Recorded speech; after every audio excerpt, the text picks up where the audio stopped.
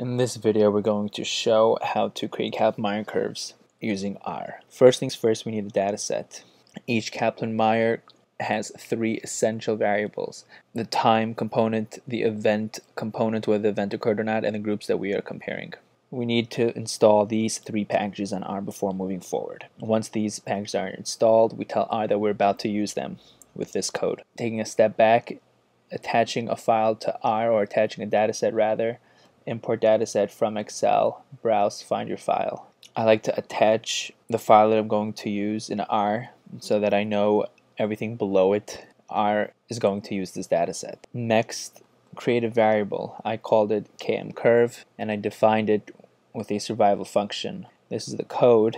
Survival function, the time component followed by the event, and this is going to be the comparison group. Again, tell R that the data we're going to use is, in this case, kmcurveexample. So once we do this, I'm going to run the code now. The way I like to run the code is like to highlight it, and on my keyboard Command Enter for Mac or Control Enter on Windows. So now this is stored in R, and I'm going to use this variable and plot it. This is the plot we get, but we're not done. Just a quick note, the ggsurvplot comes from this package. So again, it's important to install the packages and tell R that we're about to use it before beginning. So over here I want to manipulate the graph a little bit here. So I open up ggsurvplot again. I tell that I'm going to use this variable that I created, and I'm going to set my x limit from 0, and over here actually I'm going to do 60 for 5 years.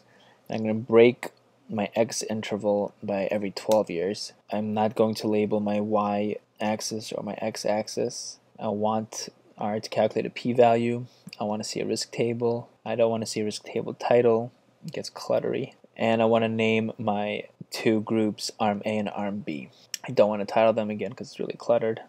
And instead of fractions, I want percents. I want blue and red, and I want to title my graph and risk table height for good measure. So we'll run this code, and there we go.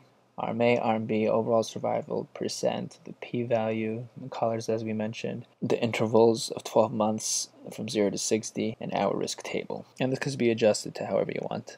I'm going to include the code in the description. Lastly, a nice feature is summary, and again comes from this package. And this is going to tell us summarize the Kaplan-Meier data from time 0 to 60 at every 12 intervals. And here we go. For group 1, we get the time, the n at risk, how many events occurred, the survival, this is 81.3%, standard error, and the confidence intervals, which is really useful.